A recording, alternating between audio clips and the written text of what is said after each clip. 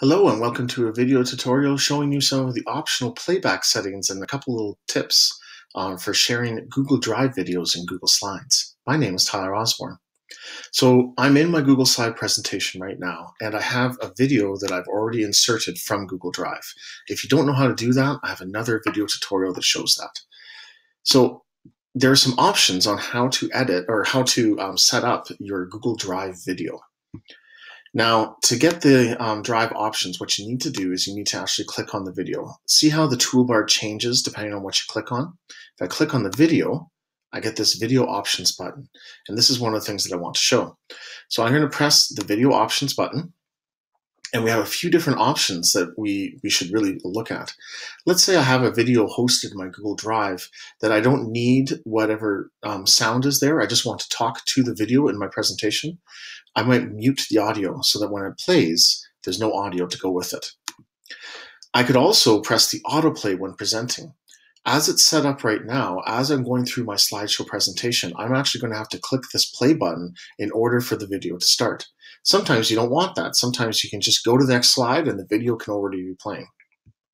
So I'm going to try that option out. Now, let's say you don't want to show the entire video. There's only a 20-second chunk that you actually want to do. So what we can do is we can actually edit that. Let's say I want to start at second 50 and I only want to go to 1 minute and 10 seconds. So I'm just going to show a 20-second chunk of this video.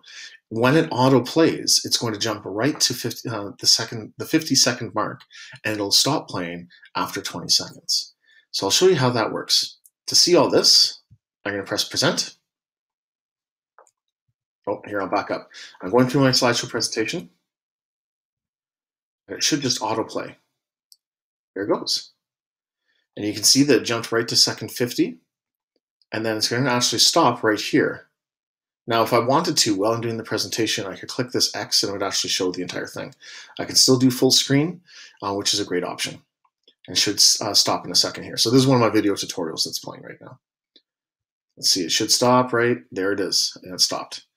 All right, so I'm going to exit out of this. Now, there's one other thing that I wanted to show you that's really important. If you're sharing this slideshow presentation, because your video is actually stored inside a Google Drive, it's really important to make sure that you share the video. Because otherwise, you're going to give the slideshow presentation to other people. They'll get the slideshow, but it won't automatically share any of the linked videos. So in order for them to be able to see the videos, what you need to do is you need to find the video in your Google Drive. So let's say this is the video that I shared. It isn't, but let's say it was.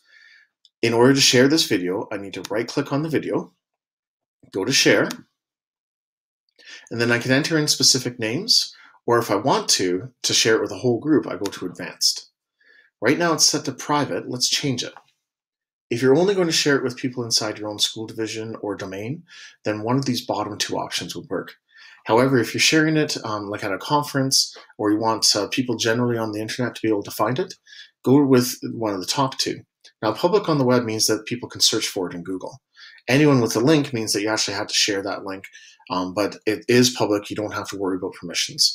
This is the one that I use the most. So I'm going to click on that, and I'm going to press save. And then I press done.